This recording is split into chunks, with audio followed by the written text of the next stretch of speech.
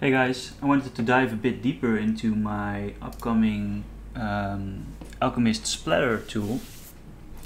It allows you to take any input or layer below it and turn it basically into a larger surface. It works with scans as well as images. This is just a picture I took on my phone. There's several I'm going to look through just to show what the possibilities are. This one doesn't work that well, but it's going to be pretty interesting to see the results. So first you drag your image into the bitmap to material option in Alchemist. And there you have it. This is already pretty interesting, so I'm not going to tweak this. And then you can import a custom filter with the Substance Designer logo. And I will put in the splatter. This is called a one sample. It basically uses, as it says, one sample out of the base layer and splatters it around in an organic way. There are several options. You can generate the height as it is doing right now, or you can use the input height, and results vary, and that's why that option is there, so you can always get the result you're looking for. And already this is looking pretty interesting and organic. You can see some repeated elements being scattered around, which is one of the limits of the single sample. But I'm working on multiple versions, depending on different scenarios. You can then choose another one. Let me just crank up the resolution a bit. So now we're going into 4K. And this is pretty solid, and by default it is set to 6 splats. If we increase it to 8, you get a bit kind of like a zoomed out effect, but you'll also squeeze more pixels into one pixel, basically kind of like super sampling the image that you put in. Now what's also cool is the edge feathering, and there's a debug option. It'll be a bit more clear in a future update. Right now it's a bit uniform in color, but if we look at a portion of this and then disable the feather, it's hard to notice, but these edges are a lot sharper. And if we increase the feather to say 0.5, you'll see that it causes some bleeding. And what this does is it basically blends the elements together a bit better, instead of getting a hard transition, which in some cases is actually preferable. Like right here it looks alright, but if you turn it on, the elements blend together a bit better. And if we set it to like 0.25, it'll give you a nice nice radius for that. And then there are of course options for random rotation. Let me just jump down in resolution a little bit.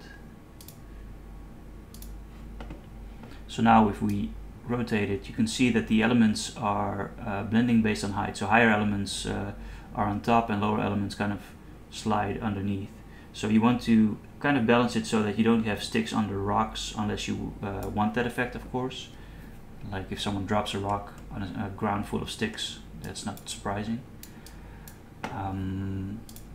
We also have the option to use the input ambient occlusion or generate it, and if you generate it, you can also change the depth and the radius, of course. So if we set this to 0.1, you should be able to see a bit more of the effect happening, but it's kind of hard with the real-time shadows turned on to see.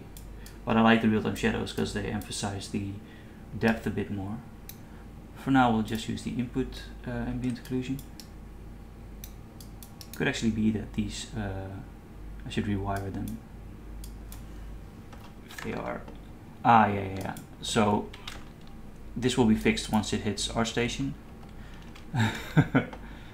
as this is a work in progress still, but I wanted to go over it just to show the possibilities. And for the normal options you have the intensity slider. The Sharpen is in here as well.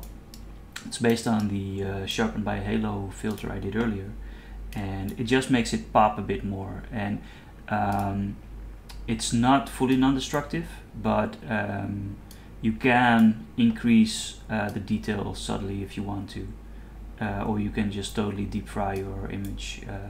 If you're working with low-res art, that might be interesting, or if something is very flat in terms of how dynamic the colors are, it's a useful option to have, but you don't need to use it. You can just turn it off. I usually prefer having it on just to make it pop a little bit more, as we're always dealing with textures that aren't you know, the same resolution as real-life surfaces. But it's a matter of preference, and that's why the option is there. So if we go back to the import image, what we can do, and I often do this just to make sure that we maintain a square pixel ratio. So I put in a crop node, and looking at the image, it is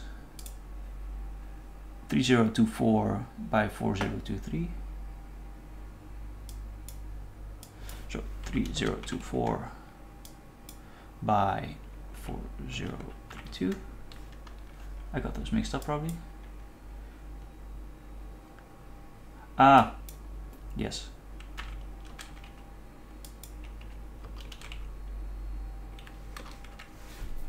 So now the pixels are square, and you can actually, this is a bit finicky because it doesn't really snap, but you can try to maximize the amount of pixels you can get in here just to get a bit more data out of it. So we go to the 3D view, slide this back in a bit, and oh, crop should actually be above the import material, import image. My bad. This is also my second YouTube video ever. Hope it doesn't show too bad. But you can do it manually as well, as I'm doing right now, just to ensure that you have more or less square pixels, enough information in there. Let's go to the 3D view, turn on the splatter input, and now we can actually lower the amount of splatters a little bit to make it a bit more dense. So let's go to 6 again. Maybe change the rotation a little bit, or change the overall rotation per splat. And then why not try another image? So this is the same resolution, but it might be rotated. Ah, there we go, there we go. And again, it's really nice to just tinker with it as well, to kind of get the get a feeling for the variation you can get. And it's nice to see how things actually slide underneath each other. It's pretty organic. Sometimes you get these weird intersections like right here, but just offsetting it a bit kind of fixes it already, where it looks more like it's going underneath it, or like this. This looks like a natural overhang right there. But it takes a bit of tinkering to get the ideal result, but this can get you some varied terrain textures really fast. Plus it also works with scans. If you just put your scans in the material here, put your splatter input on top, you can effectively scale 2x2 meter materials to ridiculous sizes. Like, let's say if we look at the image itself, scan 1. Oh, this is the cropped one. But basically, let's say this is, and being generous, like 50 by 50 centimeters for a scan, which it would tile like crazy. You would have lovely detail though, but it would be very apparent that it's tiling over larger surfaces. But now we can scale it up to crazy amounts, and you will see repeating elements quite a lot.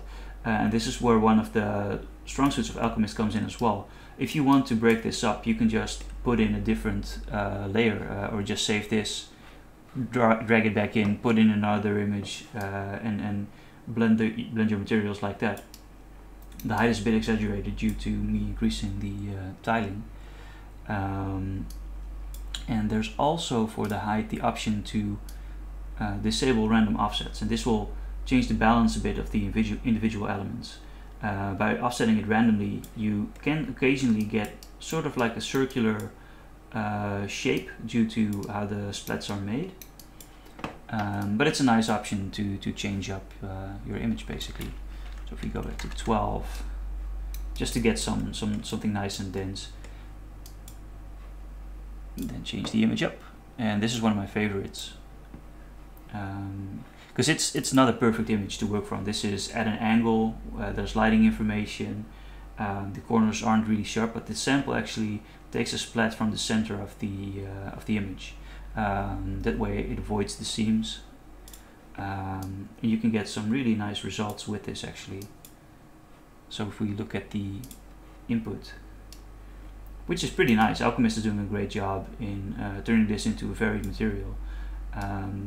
This would be, for a Pikmin style game, this would probably be pretty good because of the scale.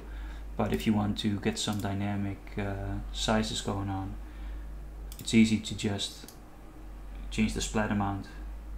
And even at low values, this you can see the intersections a bit too much, I think.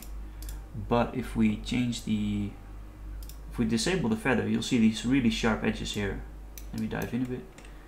And the feathering actually helps mitigate that to a degree. So if we change this to 0.5, you'll see that it's a subtle difference, but it just helps it ground a bit better. If we go to 16, you'll have a really dense forest, almost moss type ground with some leaves and stuff.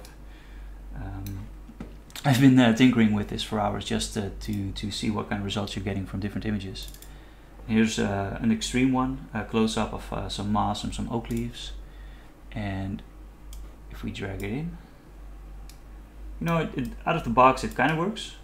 And this will probably take a bit of tinkering to make it look really, really perfect. And here you can actually see that the feathering is doing a bit too much right here. And that's why the option's there, just to be able to tone it down a bit. Let's say 0.25, maybe that's too high still. Drag it down to 1.5, 1.25. And then you don't have those blurry spots, but you don't have these super hard intersections either. Which isn't that apparent in this case, because it's two very contrasted materials, the sticks and leaves combined with the moss. And if you scale it very big, you do get some repetition, like I said. But overall, it's pretty interesting, and this can be a nice jump start basically for your materials. And here we have another image. This is a bit blurry, but it still works. And it's pretty interesting as well. This is one of those cases where you would ideally take a sharp picture, but just as a proof of concept of how versatile it is, this is pretty interesting. And then my favorite, this was really surprising. It's just basically a clump of moss within pine needles. And this worked surprisingly well. And it does take a splat in the center, but with the random offsetting in height, it looks really, really nice. And it's kind of hard to see that this is just from a single image unless you really look for it. And most people who play games rarely identify these things. I think artists are really sensitive to it, which makes sense because it's our job. But it's really interesting to see how far you can push this basically. This is one of those instances where it's pretty scalable, and we can change the rotation a bit. And if you have no random rotation, it still works. For sand, for example, you want that nice directionality. If we go full random, and it's fast too. It's really nice to see how fast this updates actually. So there we have it. I will put this on ArtStation on my store pretty soon. Once I made sure that the parameters aren't swapped, but that's a minor tweak. I hope you enjoyed this. I had a lot of fun making these. So let me know if you have any feedback, suggestions or tips, and also if you like me doing these things, these tiny walkthroughs. So yeah, thanks for watching, and have a good time.